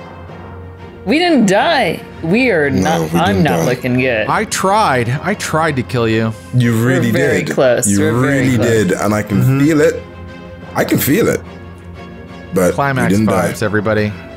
Oh well, my god. All I can say is that I'm just so tremendously grateful and proud that this crew of 3, with a slight assist from Sydney a couple weeks ago, put together 25 episodes of fantastic gameplay.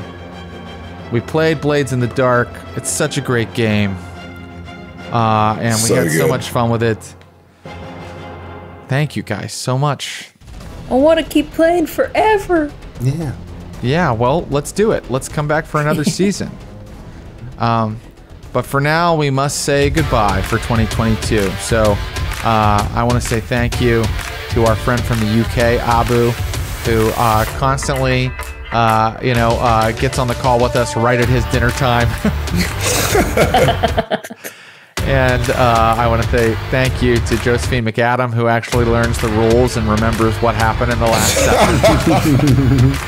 And I want to say thank you to Ross Bryant, who manages to keep his 7 characters straight and do a different voice for each one. Sort of. I've been Jared Logan. Thank you, Glass Cannon Naish, and we will see you very soon. Goodbye for now.